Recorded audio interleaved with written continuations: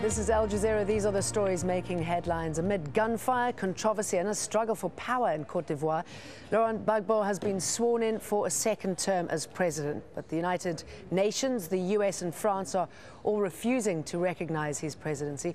They recognize Alassane Ouattara as winner of the presidential runoff vote. Before the swearing in, 2 people were killed and barricades burned in Abidjan. There's been a string of attacks across Baghdad, killing at least 16 people and wounding more than 100. One of the 7 explosions blew up a bus in a Shia area of the capital, killing 3 Iranian pilgrims.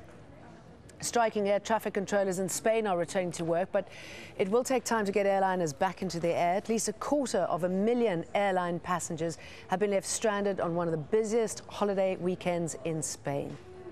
Now, Barack Obama has been in Afghanistan, but he didn't meet his counterpart, Hamid Karzai. Bad weather is being blamed for not meeting up, but President Karzai has welcomed Pakistan's Prime Minister Yusuf Raza Gilani in Kabul. You can find the latest on all those stories and more at aljazeera.net/English.